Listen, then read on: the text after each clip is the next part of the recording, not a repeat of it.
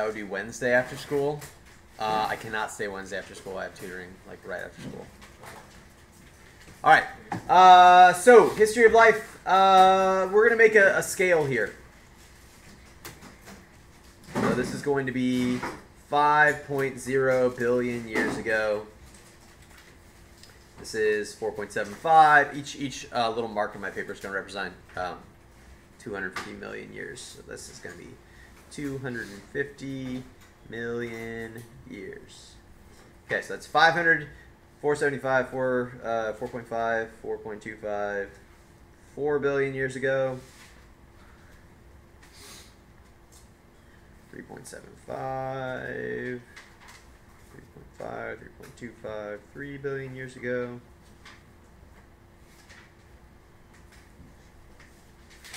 2.75, 2.5, 2.25, 2 billion years ago. 1.75, 1.5, 1.25, 1 billion years ago.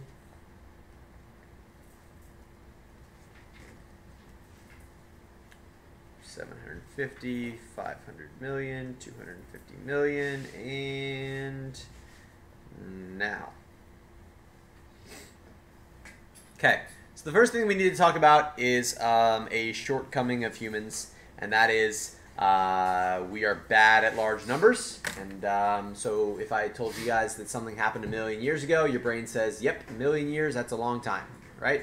If I told you that something happened a billion years ago, you say, yep, billion years, that's a long time. But what I want you to try to grasp for today is to think that the difference between a billion years and a million years is 999 million years. Right? So a billion and a million are not even close to the same number. Right? So when I say something happened a billion years ago or 1.4 billion years ago, and I say something happened 1.4 million years ago, those are not even close to the same. Those are very, very, very, very, very different time periods. Okay? So in the course of the geologic time scale, which is this here, 1 million years represents basically nothing. Right? The average amount of time that a species spends on Earth is around 2 million years. Okay? So if we are at 2 million years, that's about average. There are some species that last 4, some species that last 8 million years, but the average is around 2 million years. Okay? So let's go through and put on some major events on here. This is around 4.6 billion years that we're going to start talking about first. That is going to be the formation of the Earth. 4.6 billion years ago.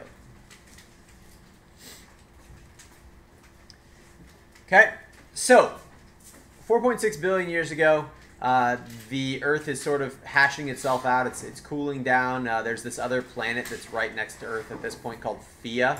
Theia is slightly smaller than Earth, but not that small. And so they're sort of orbiting around the sun and kind of hashing out their orbits with each other. And then they collide together. So Theia and the Earth collide together, and most of Theia gets deposited on Earth. It like breaks apart and becomes part of Earth. And the rest of Theia becomes what we now know as the moon. Okay? This was a catastrophic event. It was extremely, extremely... the impact force of this event was massive, more than we could even imagine. Okay, if there was life on Earth prior to this, there would not have been life on Earth after this. Okay, however, as far as we can tell, there wasn't life on Earth here.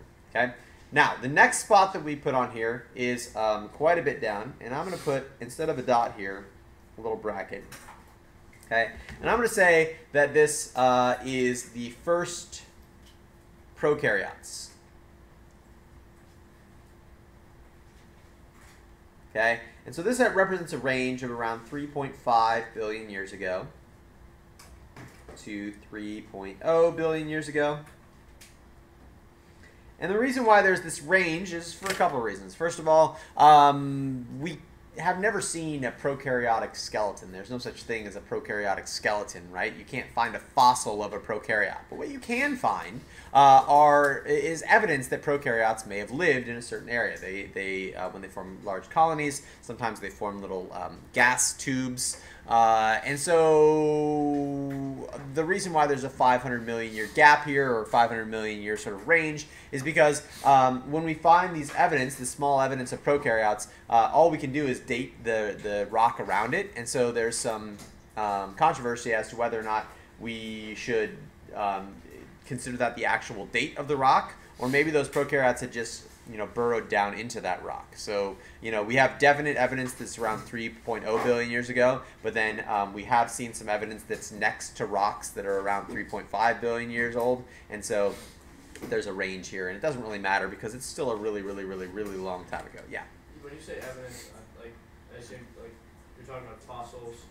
Yeah, they're not actual fossils of the organisms, but they're fossils of the structures that get created when large amounts of those organisms are in colonies. So like little tubes that get created as colonies of bacteria kind of work through them. There's also some more like honeycomb structures that exist because of colonies of bacteria, and these are the things that they're looking for when they're saying, okay, this is evidence of prokaryotic life. So it's not like a singular prokaryote. It's like that would never leave. It wouldn't leave a fossil. Exactly. And so you wouldn't be able to look at that and see something. Okay. So then we got a long period of time. 2.1 billion years ago is our next mark. This is more down here. Okay. This is the first eukaryotes. That's around 2.1 billion years ago. So it took a really long time to get from prokaryotes to eukaryotes. By the least conservative estimate, or the most conservative estimate here, about 900 million years. By the least conservative estimate, over 1 billion years to get from prokaryotes to eukaryotes. Now, I didn't touch on this before, but besides like the Stanley Miller experiment where he like put all the stuff, the primordial gases into the flask, and then he like shot electricity into them. The Stanley Miller experiment. You guys read about that, right? Okay. Besides that, there's really been very little that explains how we got life from non-life, right? So there's almost no point in talking about it, because even Stanley Miller's experiment was not talking about the creation of life. He was talking about the creation of the molecules that could then turn into life, like RNA and DNA and amino acids and things like that.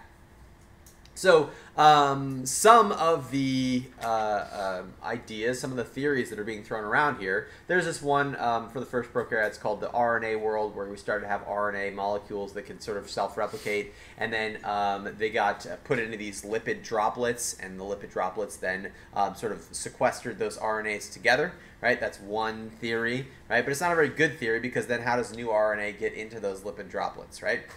There's also another very viable theory that life didn't begin on Earth, that life came from somewhere else and came over on an asteroid. There was a remnant of life from some other planet that then crashed here on Earth and then seeded and caused all the different types of life to grow here on Earth.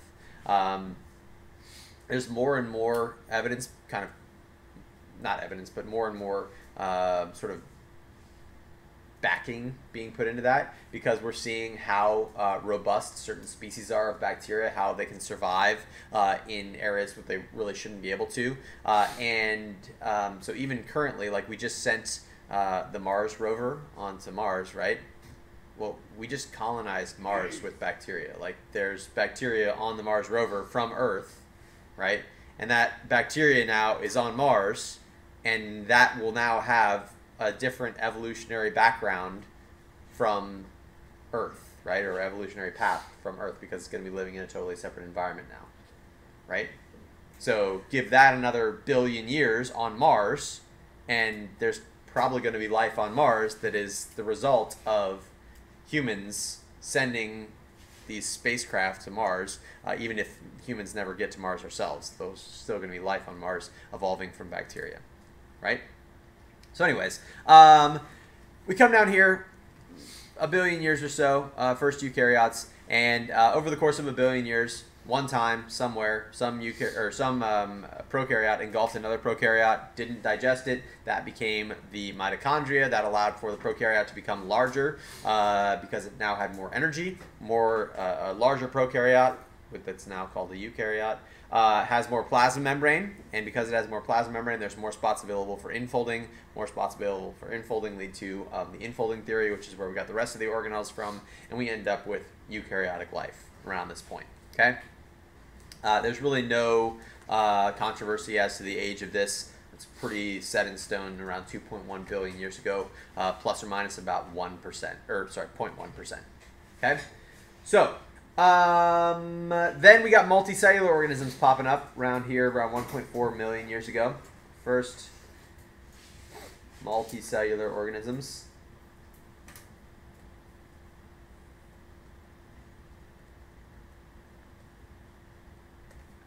Again, 1.4 billion years ago. And these multicellular organisms, they are not like the multicellular organisms that we think about today. They weren't like fish and things like that. These were what we call colonial organisms. And the colonial organisms, in order to understand it, you got to think about like a colony of humans, right? So the colony of humans here that came over to colonize the United States, let's say they all had different jobs, right? So there were some people we brought over because they were good farmers. There were some people we brought over because they were good doctors. There were some people that we brought over because they were good blacksmiths, right? And so they all had separate jobs, but they were all just humans, right? And so a multicellular organism that's a colonial organism is the same thing, where they're all the same species, right? They're just different members of the same species. But instead of all going and trying to do everything themselves, they differentiate, or they sort of delegate different roles. Okay, the ones that are on the outside might have their main job be secreting some mucus that keeps them safe.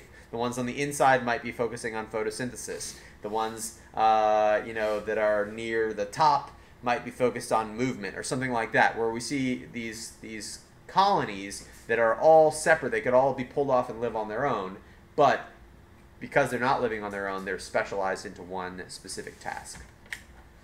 All right. Then we jump to about 530 million years. I guess I don't want to write here. I'm gonna draw this line, or draw this bullet point, and then I'm gonna kind of bump it up here like this, so I have more room. Okay, this is going to be the Cambrian explosion.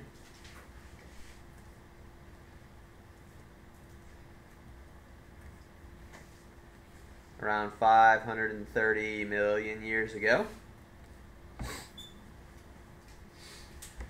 Important things about the Cambrian explosion: not an explosion at all. No combustion involved in this. This was what we call an explosion in the diversity of life, meaning there was a lot of new diversity that was going on at this point. And the reason for that was that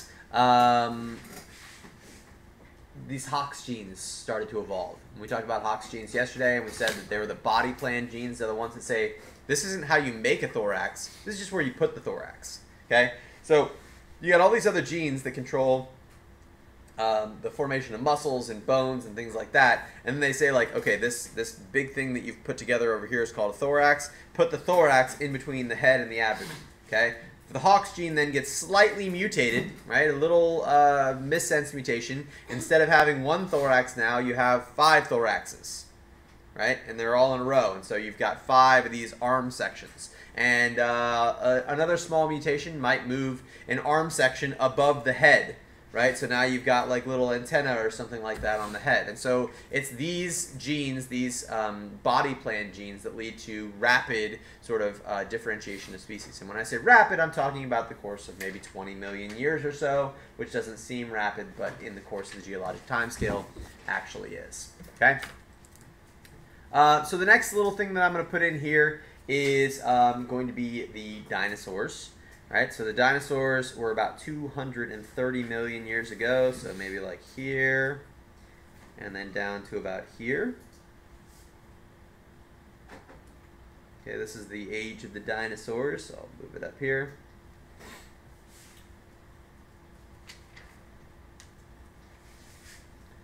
So the first dinosaurs around 230 million years ago, last dinosaurs around 65 million years ago. It's quite a long time to be here on Earth.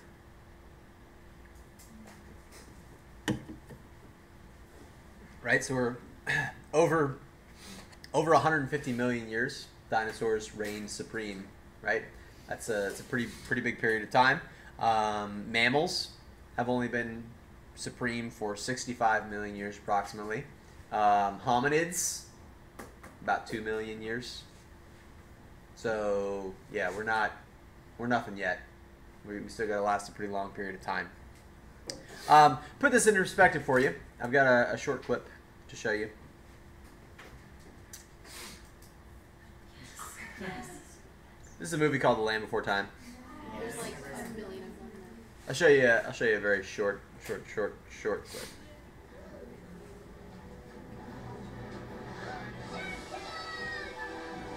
This is a pivotal scene in the movie, by the way.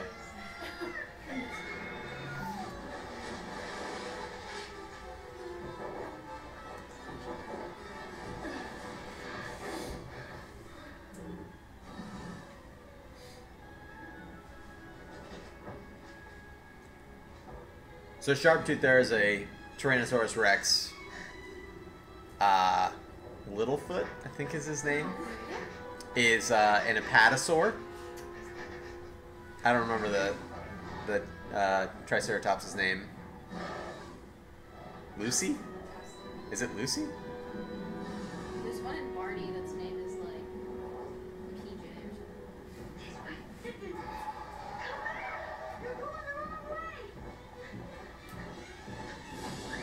Oh.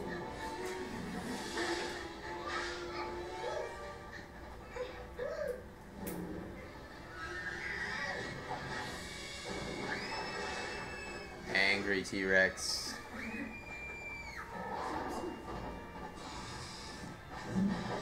Whack.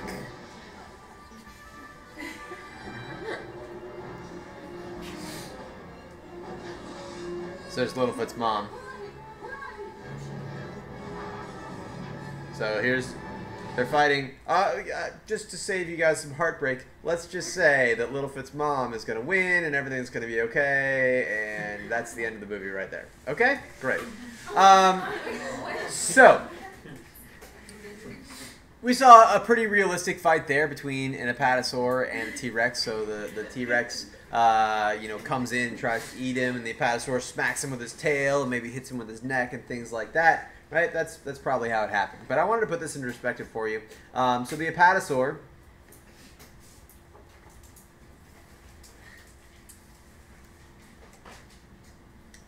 they lived about like 154 million years ago or something like that. Okay, that's where we find their fossils. And then they died off around 150 million years ago. That's where we see the last apatosaur fossil. Right? Then we see the Tyrannosaur.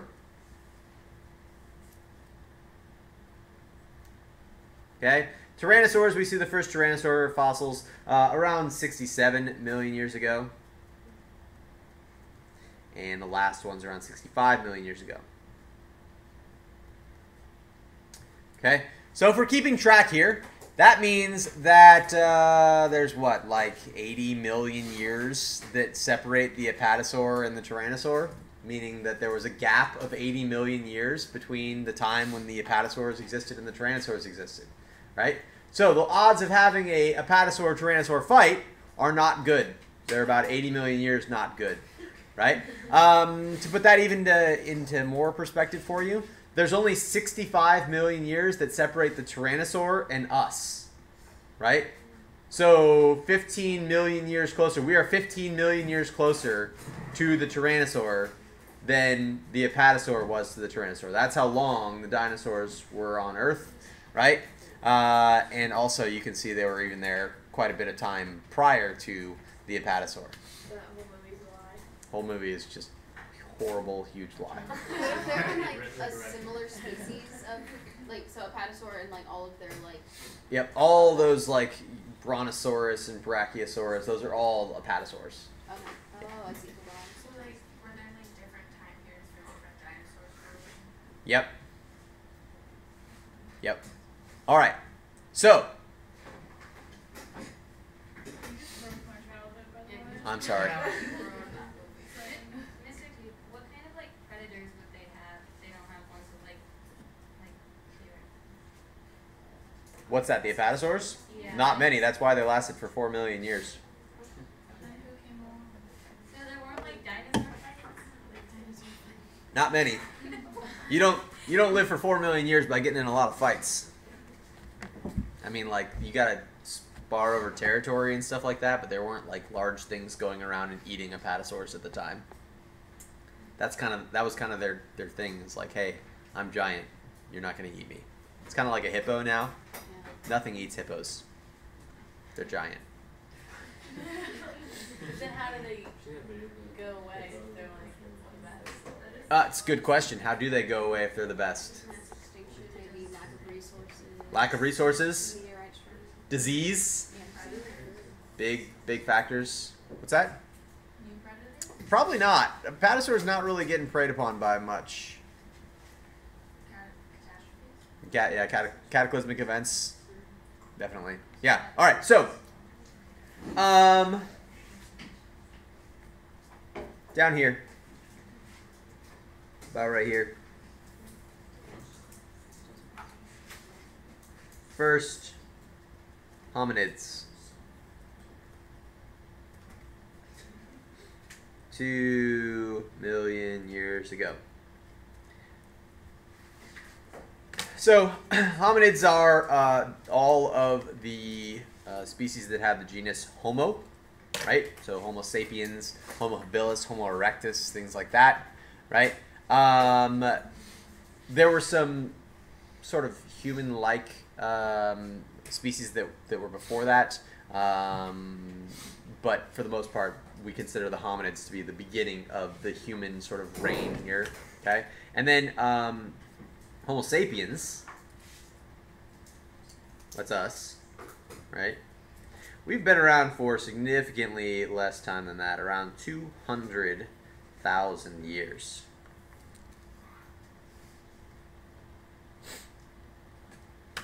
Okay? So these Homo sapiens that were around 200,000 years ago, they were very different from what we think of Homo sapiens. They were just trying to survive. They were going around and sort of living this nomadic life where they were just moving, from one place to another place. They were warring with other hominids at the time, and it wasn't until about 70,000 years ago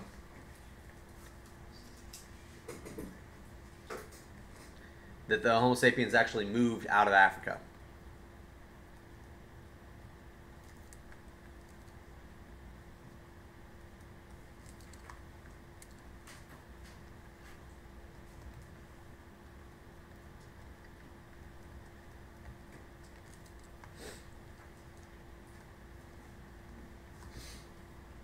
Okay, so again, putting things into perspective. Homo sapiens have existed for 200,000 years. Right? The average time that a species spends on Earth is 2 million years. Okay? That means that we have 1.8 million years to go. Right? We're like 10% of the way through our lifespan, according to the average. Right? I don't know about you guys. I know I won't be around, but I'll be stoked if humans get to like the year 3000. Like, that's like the goal. My eyes on the prize, right? That's like 900 years from now ish, right? That seems like a really long time.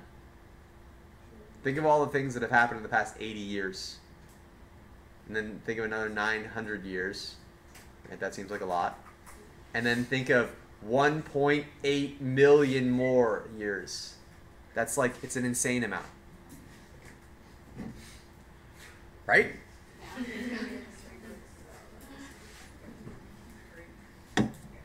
Are we gonna make it? No. No, probably not. All right. Will anything make it, you think? Anything? Well, not anything, but like, is there something like right now that like is the best? If you were to bet.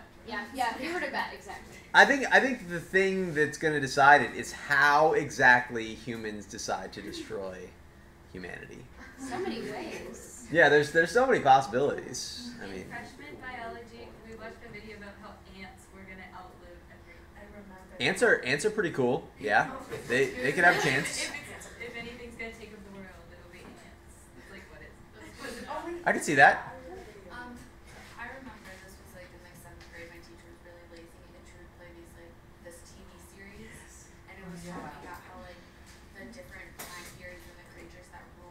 Uh-huh. and there was once upon giant insects. Yeah. Do you think that could ever happen again? So the thing about giant insects is the way that insects get their oxygen is through diffusion. They have these little holes in their body called tracheids, right? And so it allows for oxygen to diffuse directly into their bloodstream through these little holes. And so in order to be giant like that, you have to have a lot of oxygen to support all of the giantness. And so the tracheids are the same size, and there's maybe more of them on a giant organism. But the key is that surface area to volume ratio says that you have to keep it small if you want to be able to diffuse enough oxygen in to support it. Okay? So anytime that there were giant insects, the other thing that we know about is that there must have been a significantly higher quantity of oxygen in the environment. Okay?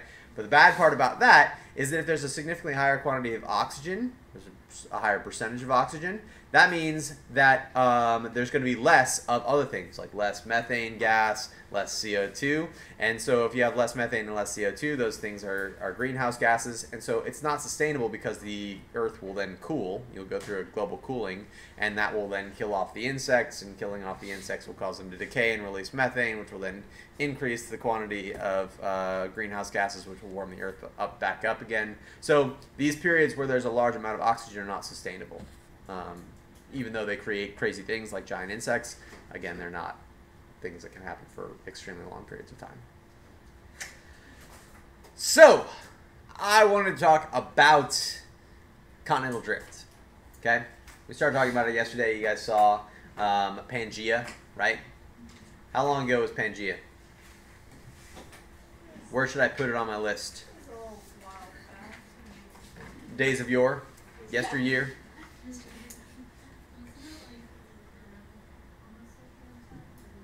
It was, the breaking up of it was around right here.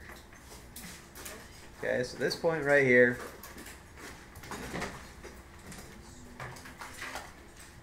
We can say Pangaea breaks apart. Again, around 250 million years ago. Now the question is, why? Why now? Let's look at the whole sort of history of the Earth. Boom, boom, boom, boom, boom, boom, boom, boom, boom, boom, boom, boom. Pangaea breaks apart right then? Why there?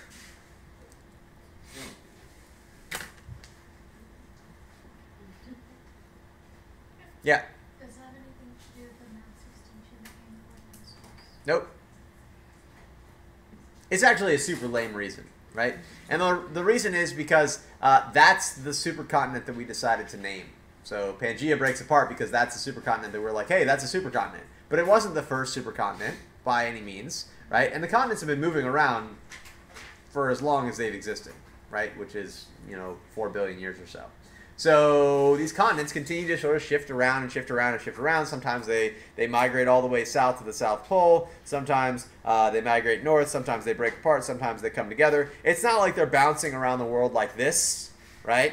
They're shifting all around. These tectonic plates are shifting them in a lot of different fashions. It just happens to be that the one that we sort of put the most stake in, because it allows us to figure out the ancestry of mammals, is Pangaea, right? And so we know that Pangaea, 250 million years ago, existed when the common ancestor of all mammals existed. And so we know that the reason why mammals are so similar all throughout the Earth is that when they evolved, when that one common ancestor of mammals evolved, there was just one continent, and then it broke apart, and then after it broke apart, there was geographic isolation between them, and that geographic isolation is what led to all the different types of mammals that we see now, but there was a common ancestor about 250 million years ago. Yeah? How did they leave Africa if it wasn't really connected? Wouldn't that be really hard? Africa's connected No, I know, but it's like to Europe. Yeah, they can walk through the little sliver. It's actually a really big sliver. It's not like It's not like a bridge or anything. It's like Yeah, I mean, it's a vast expanse, right? So,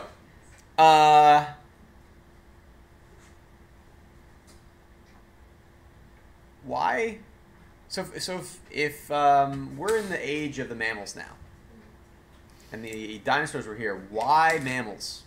Why did mammals come next?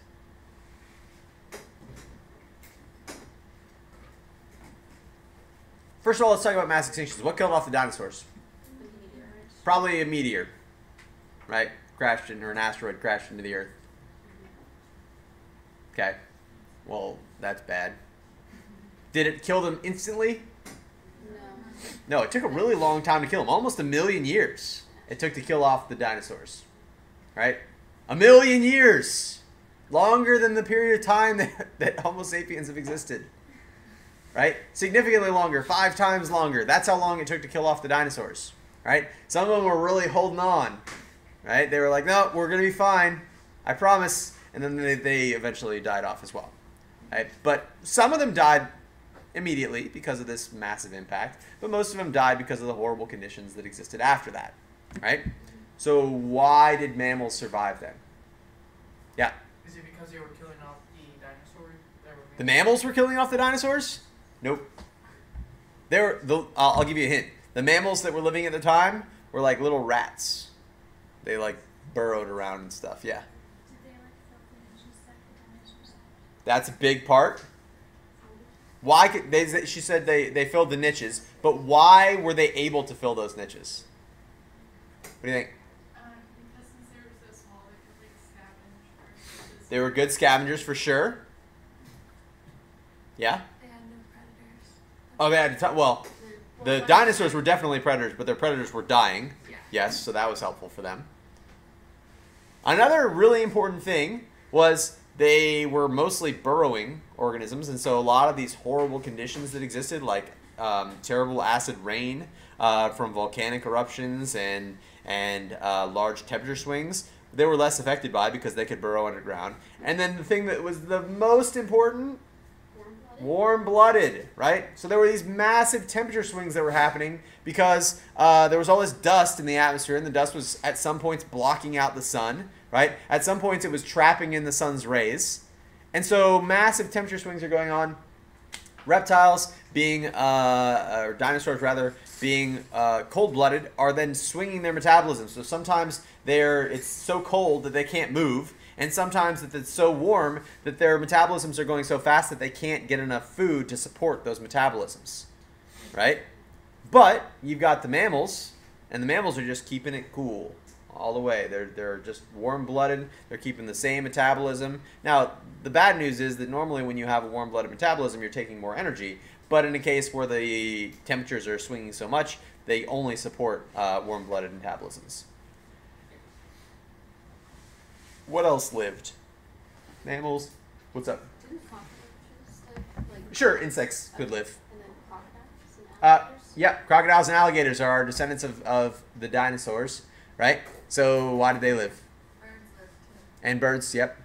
We'll go back to birds. But why crocodiles and dinosaurs? Yeah. Is it because they can go underwater? Because they were in the water. So just like burrowing in the land, right? Going underwater was very helpful to them. Birds. Let's talk about birds. Why birds? What size are birds? Smaller. That helped them because they needed less food. What other key fact about birds was very similar to mammals? What? I was gonna say they fly, but that's not similar. Warm-blooded, yes. They're also warm-blooded, okay? And so these things made them superior, therefore they were able to fill all these ecological niches that were left open by the dinosaurs, and so you had these little rat-like organisms that were now climbing up in trees and swimming in the water to get their food, and still some that burrowed, and they then adaptively radiated into all these different niches. And we can tell that there's a fairly recent common ancestor because the similarities in our genomes are large amounts of similarities, but they're now highly specialized for these specific niches. A what now? Yeah, the oceans were not as affected by the KT extinction as land animals were. Land animals. What about turtles though? Because they're like land animals. Turtles. I feel like I heard that one time. I could be wrong.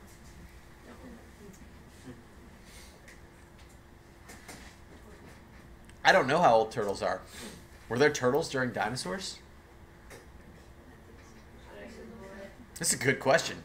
I've never thought about turtles. I think we need to look that up.